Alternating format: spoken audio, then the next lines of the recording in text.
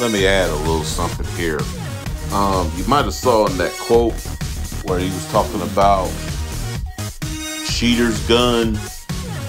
Cheater's gun is a reference to two members of Suzuki Gun, a group ran by Takamiki Notru. If that name sounds familiar, he was one of the main guys in the WWE, part of a Japanese faction called Kaientai back during the Attitude Era. Him and one other guy, apparently it's reference to a cheating scandal they were in a while back, a few years ago. That's well known over there in Japan. And over there in that country, they don't take stuff like that, like infidelity, especially from one of their big higher ups.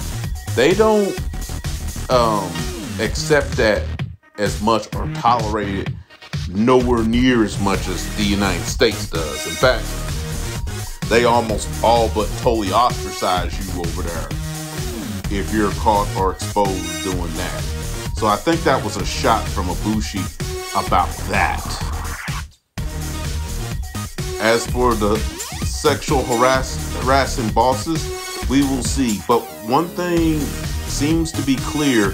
The main thing, it seems to be about them trying to make Kota Ibushi come back early from injury when he is not 100%. Reportedly, at one point, you know, with his strength, he could lift like between 300 and 350 pounds bench pressing.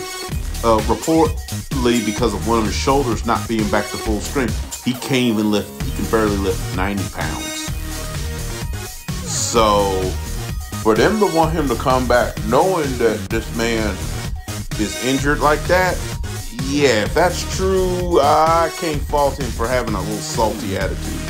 To go this far and to say all the things he's saying, well, all I'll say is, if all the rumors of New Japan being involved with the Yakuza, which have been around for decades, if any of that is true, Kota, better be careful, my man. I mean, you might be on a mission, but New Japan might make sure you come up missing. I'm not saying it's true, but he might want to be careful here. Anyway, that's all I got on this. I'm out.